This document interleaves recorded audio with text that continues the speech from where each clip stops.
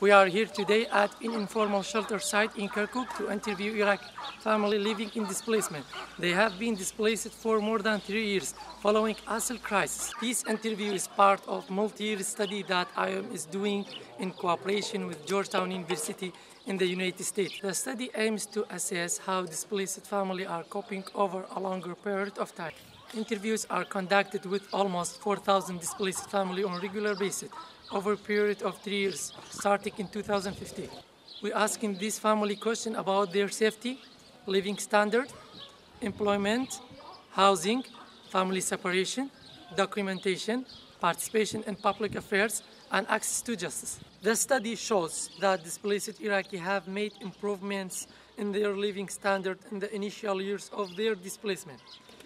But after a while, their standard of living have stabilized due to limited resources. They often rely on temporary solutions for survival, such as temporary employment, temporary housing, and borrowing money.